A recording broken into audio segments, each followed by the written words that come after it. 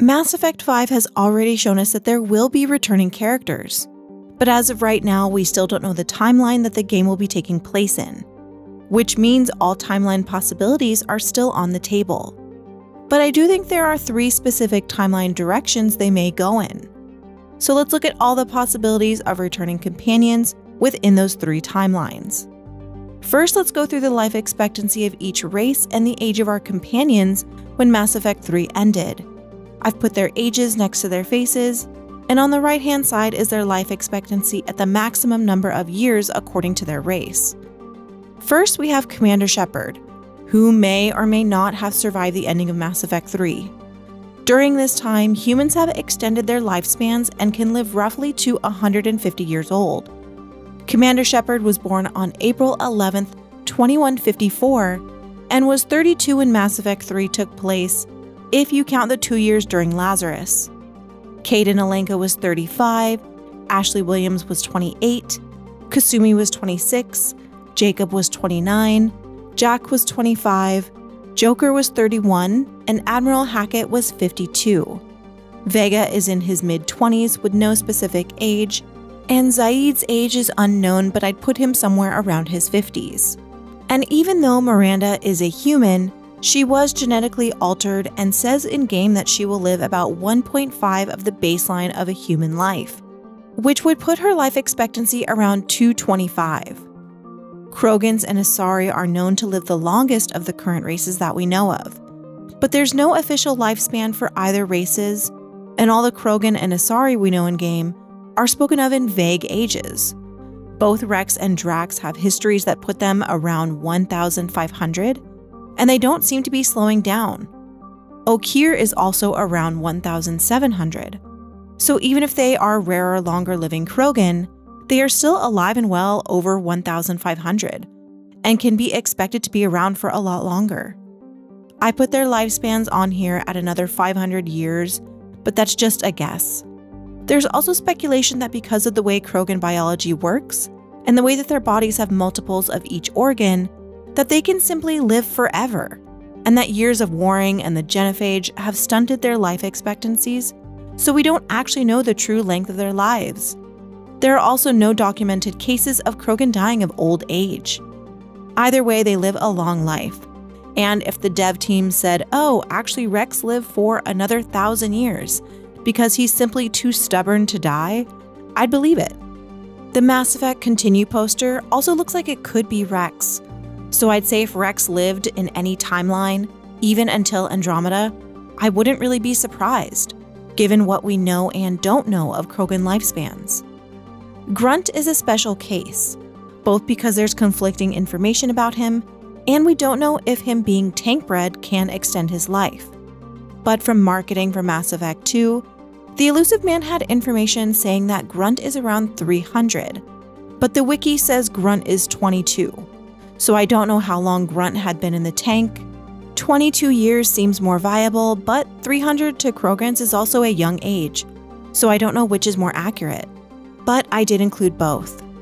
Samara tells us she is almost 1,000 years old, as does Arya. And Liara is 109 by the end of the trilogy, and obviously we know Liara is returning in the next game. Due to their life expectancies, Asari and Krogan are the only races that would be able to survive until Andromeda takes place. Salarian lifespans are only around 40 years, and any Salarian older than that are very rare. The chances of Mordin returning are slim to none, but he can live in one ending, and he was in his 30s. I still put him in the deceased section though, because there's no way BioWare would bring him back, considering how coveted and beloved his sacrifice is. It's by far the more chosen choice. Thane was 40 when he died in Mass Effect 3, and Drell lived to an average lifespan of 85. Turians and Quarians have a very similar lifespan to that of humans, living until roughly the age of 150. And Garrus is 2 to 4 years younger than Shepard, according to a dev on Twitter, so that makes him around 30 by the time Mass Effect 3 ends. Tali is 25 when the series ends, and she is one of the younger companions. I also added EDI and Legion's pictures in the Can Live Forever section because they are both of synthetic origin, and can presumably live until their bodies malfunction. Obviously, Legion is dead as far as we know, so think of his picture under Can Live Forever as just a stand-in for the Geth consensus. Javik was in his tank for over 50,000 years, and we don't know how old he was before he was put into cryo, and I couldn't find any information on Prothean lifespans, so it's hard to say how much longer he'll be around, depending on your ending choices if he survived. And I added Conrad Verner in the honorable mention section because of two reasons. It's funny because he ages so much in the games. He goes from very little gray hair to straight old man. But also because I genuinely think his dark matter dissertation might come into play in the next game. I'll do a further video on this, but if he shows up in the next game, I wouldn't be surprised. And when it comes to the Andromeda crew, it isn't really important to calculate how much time they have left, considering any time jumps to this time frame would most likely be very near to where we left off after Andromeda. And the crew, aside from Drac, were all very young.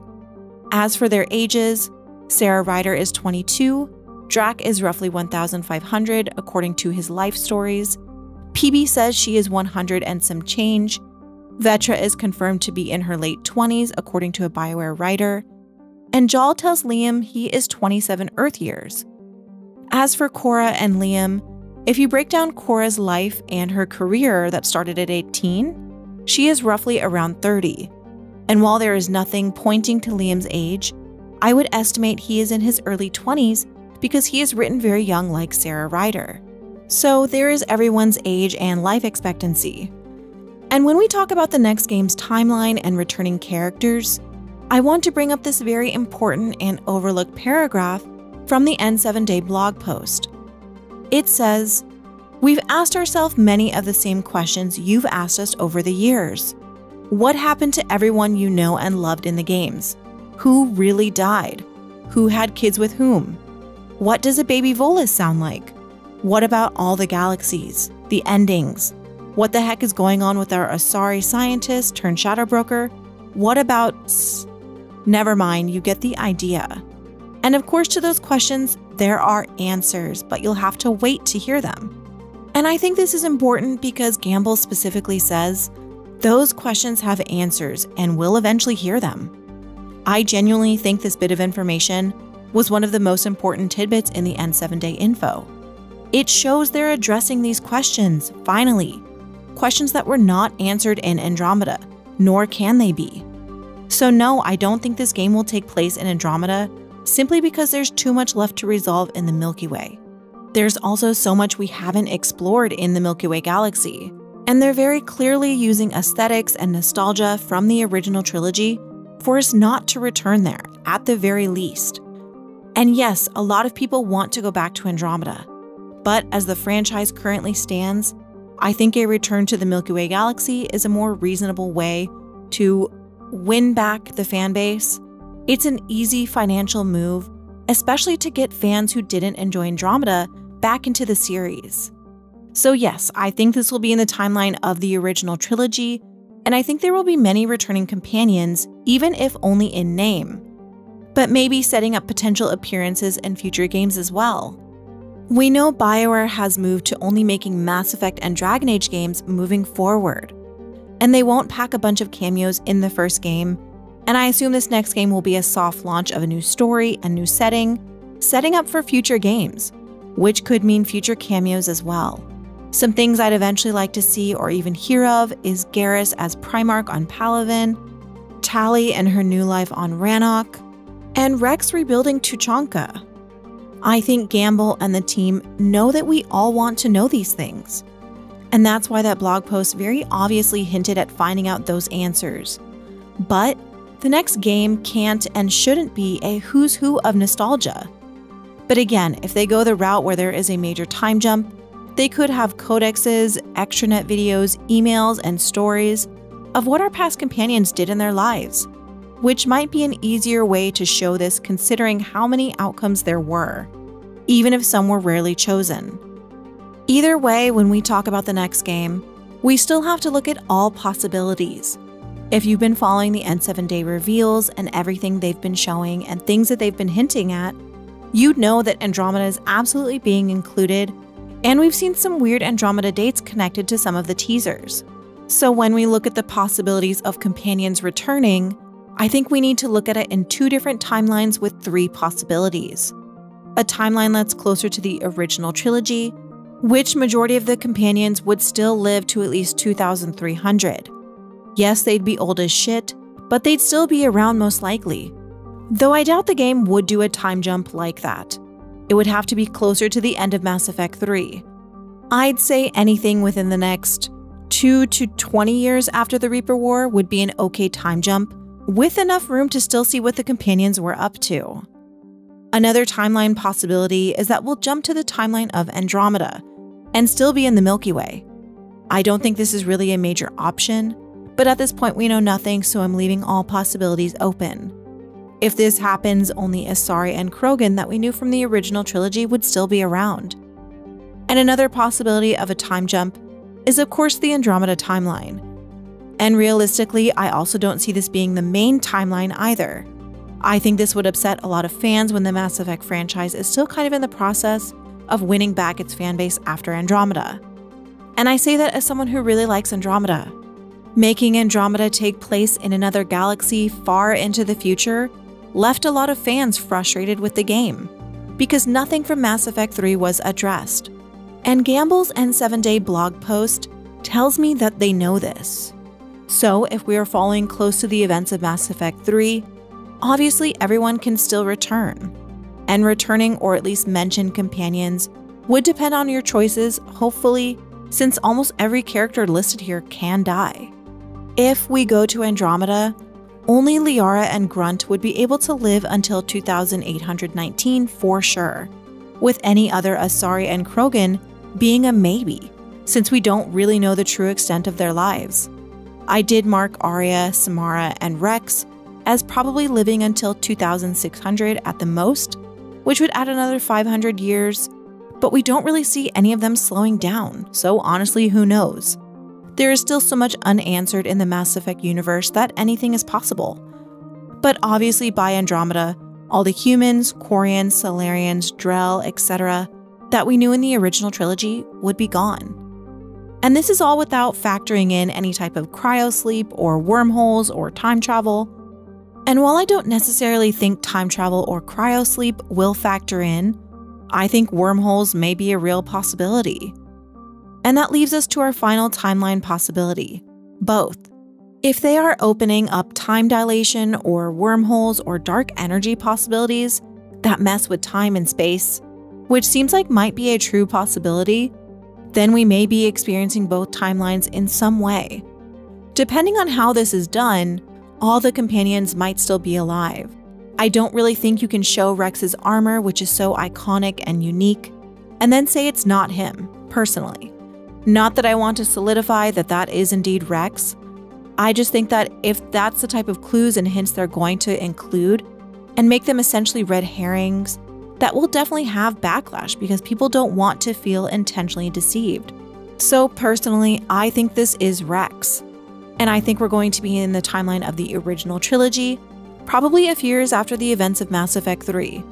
And my current running theory is that wormholes will be involved. Or maybe the message dated in 2819 that we heard from Liara, who was already communicating with Alec Ryder, will be her sending messages to the future. Who knows? And yes, there is theories that this armor could actually be Grunt in Rex's armor. And yes, that's also a possibility as well. As for companions, I think right now that have been hinted at returning, obviously Rex I think is returning, but then Arya also may be returning with the Omega symbols.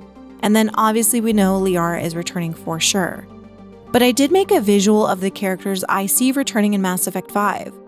Top left is my most expected returning characters, and bottom right is my least expected. Not every companion can or should return, and I expect a lot of cameos to be in voice memos, vids of the past, or from emails. I bet maybe 5 or so companions will appear, with maybe future setups for other companion cameos in the future games. But this is just my opinion. I would really love to see Javik though, to see how he's doing after everything, and to see if maybe him and Liara kept in touch and maybe he's helping her, or maybe he's with the Hanars if he survived. And I do think that bioware can and should canonize certain companions living, because I think their stories are far more interesting alive than dead. And realistically, if we want cameos, they're probably going to have to canonize things like that anyways. Which brings me to Shepard, and I included Shepard at the top of this list for 2 reasons. One, the post from N7 Day mentioned Shepard and is very much teasing information about Shepard. And 2, Shepard doesn't have to return in physical form. Though I think that should be a possibility, I think Shepard will be immortalized somehow if their sacrifice is recognized, and I also think we could find Liara's time capsule and watch old footage of Shepard. Really twist that painful knife. Have your new protagonists and companions watch it with Liara. Okay, now I'm just sad. Anyways, Shepard is also, in a way, Mass Effect's bread and butter. Shepard brings in money and crowds, and I just can't see them not including something about Shepard. Even if it's a vid from the extranet of past Shepard. Even if it's footage of Shepard with their helmet on and Mark Meer and Jennifer Hale return to add new voice lines. I mean, they used Jennifer Hale as Shepard for Mass Effect Andromeda marketing. I expect new Shepard voice lines at the bare minimum. My list isn't just for characters we'll meet, it's more for relevancy to the game to find out what they've been up to. And it's just my opinion. Realistically though, I expect to physically see the first 5 on this list, with Shepard being a possibility, and then with Grunt, Arya, and Rex being other high possibilities based on things that we've seen. The concept art from 2022 has 2 Omega signs, and Arya is Omega, so fingers crossed her and Carrie-Anne Moss return. I also didn't include Zaid because the voice actor did pass away, and I don't see them recasting for such a small role, especially considering his voice actor died. As for Jacob, he isn't well liked in the fandom, partly from his poor writing making him cheat and forcefully flirt with Shepard. I don't hate Jacob, but I do think that the writing failed him, so no, I don't see him returning at all. And yes, I genuinely do think Conrad Verner will show up. I don't know why, but I feel it in my bones. If he doesn't, that's fine. I'm not a Conrad Verner groupie or anything.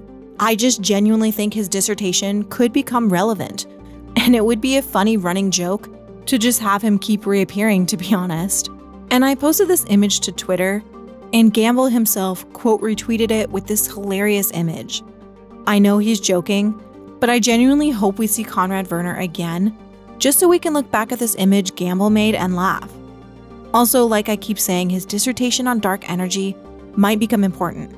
Alex Wilton Reagan also responded to this, and I actually felt bad, because realistically, I don't think we'll see Sam Traynor again. I mean, maybe, but I would expect them to focus on more well-known companion returns, since they're building this game from the ground up. But that's also just my opinion. I could very well be wrong. And even if Alex doesn't return as Samantha, I hope she does return to Mass Effect to voice someone else.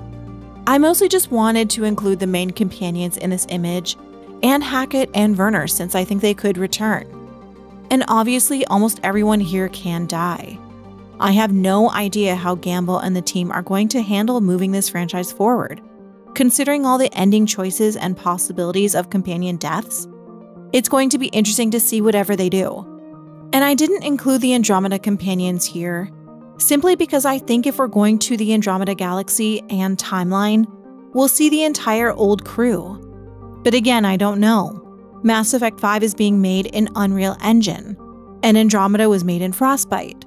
So I don't know how well things translate between the 2 different engines. Yes, we did see an Angara in last year's N7 Day poster, but I don't think that's Jaal. The clothing doesn't match to what we know of his iconic look. It's similar, but it doesn't actually match. It's very generic Angara clothing, so it could be any Angara. But even if it isn't Jaal, Jaal was still my favorite Andromeda character, so I wouldn't mind seeing him if he does return. I would like to see more Angara though. And if you're thinking that all my timeline possibilities are broken by there being an Angara in this artwork, I'd argue that if anything, this picture just breaks every timeline theory anyways, and doesn't prove anything at all. If there are Angara here, why is there also a Geth here? And why is there no Elcor or Vorcha or Batarians or Quarians? So yeah, the timeline possibilities are still very open-ended. And at this time, really anything is a possibility, but there are some additional NPCs I'd really like to see return as well. Shiala, the once purple Asari, turned green after her encounter with the Thorian. She had quite the connection to the story in Mass Effect 1 and with Benezia and Saren. And when we meet her in Mass Effect 2, she's completely changed. Yes, she can die, but for interesting characters like this, I don't mind if the Mass Effect team determines her living is far more interesting than her dying. Her becoming an agent for Liara after serving Benezia would be fascinating, or exploring the aftermath of her Reaper connection. And after the ending of Mass Effect 3, since she sends an email in Mass Effect 3 saying that she still feels indoctrinated.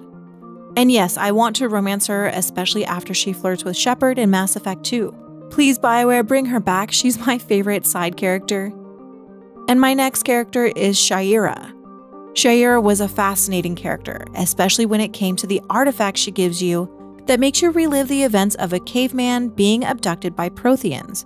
How did she even get that? How did she know to give it to Shepard? And what else does she know, and what else is she in possession of? We see her for the last time in the Citadel DLC, and she's still as prominent as ever. We don't know how old she is or know much about her background, but I could see her having deeper connections to the galaxy at large. Maybe she could even be the benefactor, which is a popular theory. I don't buy it, but who knows? There is also unused audio files about Shayera.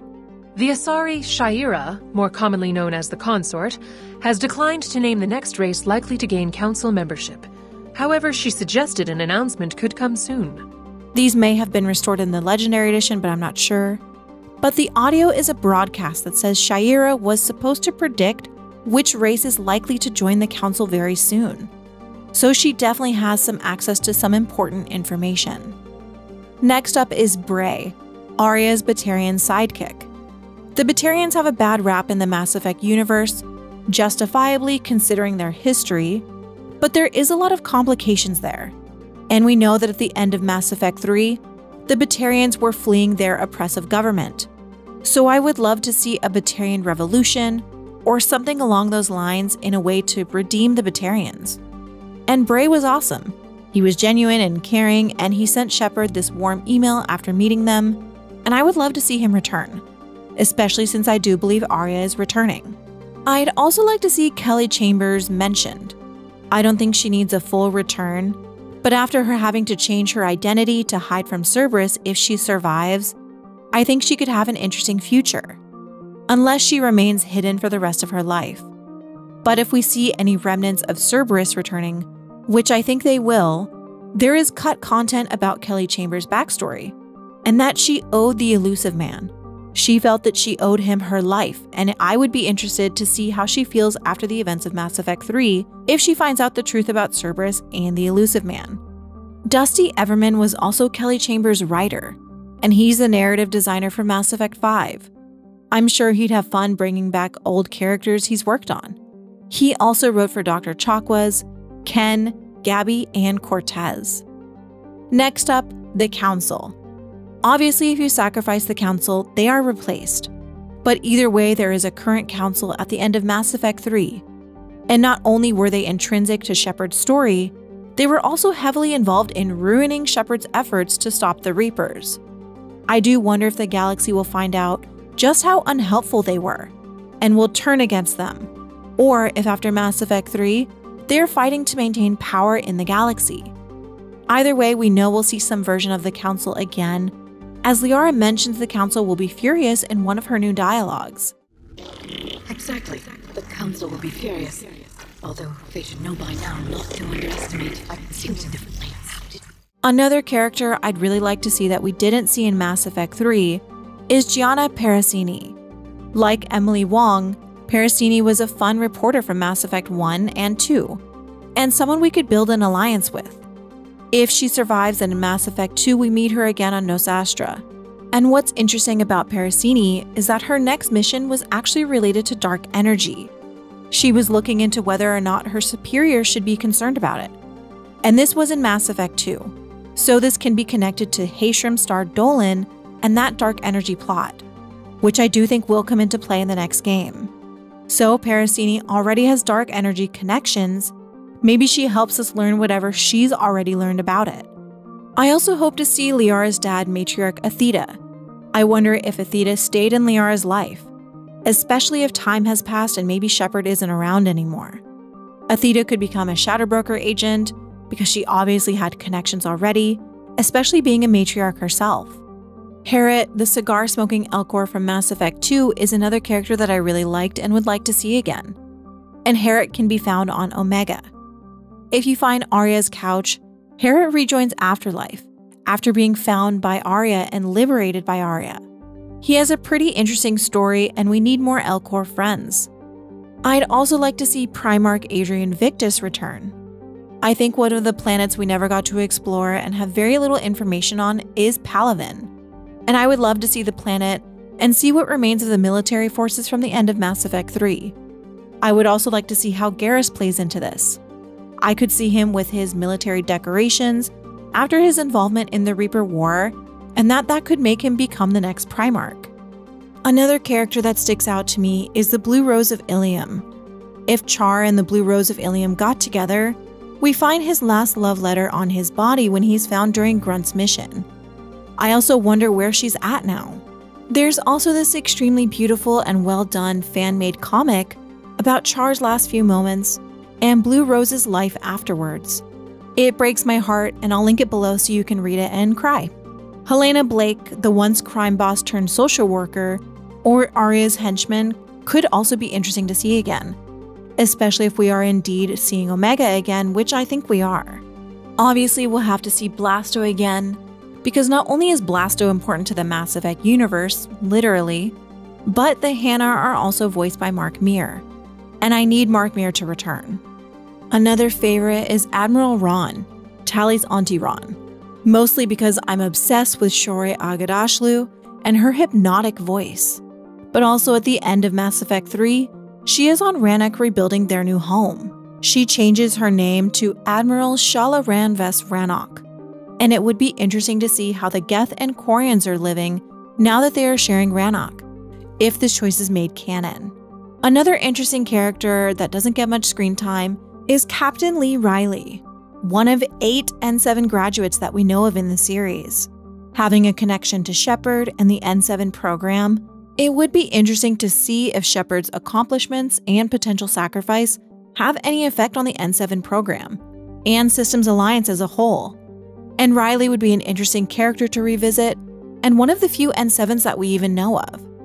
And of course, there's other characters that I'd like to find out what happened to them, such as Eve, Dr. Chakwas, Cortez, Hackett, Major Kirrahe if he lives, Joker of course, and Dr. Michelle, Thane's son Kolya, and of course Bailey. And honorable mention Niftu Cal, the biotic god. But realistically, the next game cannot rely too much on nostalgia by bringing back the entire cast of Mass Effect. But as we know from Andromeda, with Zaid's son and Conrad Verner's sister, the dev team likes to do callbacks to things we know, and I expect the same in the next game. Maybe even more so, all things considered. But there are so many interesting NPCs I'd like to learn more of, and I wouldn't be opposed to some of these returning. If I had to choose a top 5 I'd want to see, it would be Shiala, Shayera, Parasini, Athida, and Admiral Ron to return. What side characters from the trilogy would you like to see return? And I do plan on making more of these visual guides for information when Mass Effect 5 comes out. I've made the complete timeline, the companion ages, the timeline of Gian Garson's death, and a visual guide of all the original trilogy and Andromeda clues in all the teasers. Let me know what other visual infographics you'd like to see. I know it's hard to answer right now with basically no information about the timeline of the next game, but let me know which companions you'd like to see again, and if there's any side characters you remember from the trilogy or Andromeda you'd also like to see again. And a special thank you to my channel members. Thank you for all your support. I'm sorry I didn't include you in my last video, I just forgot. But thank you for watching, and I'll see you next time.